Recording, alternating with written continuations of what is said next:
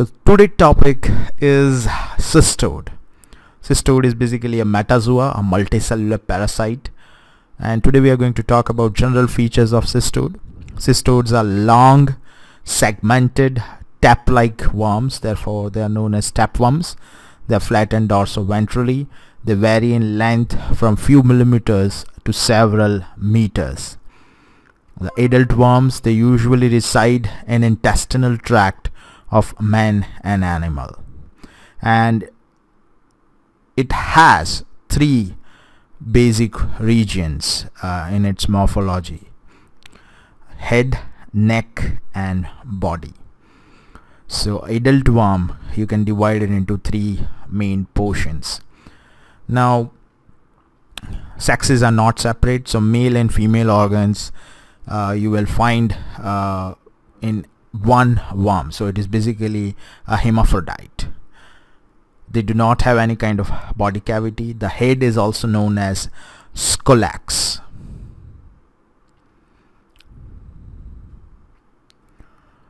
The neck, the length may vary, and the rest of the portion is body, or also known as trunk, but the scientific name is strobila. And strobila is basically segmented. As you can see, the body is made up of different segments. These segments, they are usually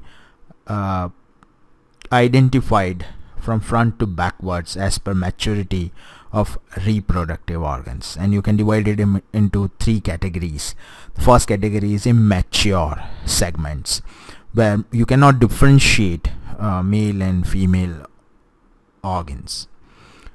The second variety is mature segments, where you can differentiate that these are the male organs and these are the female organs within a segment, and usually the male organs, they are differentiate first.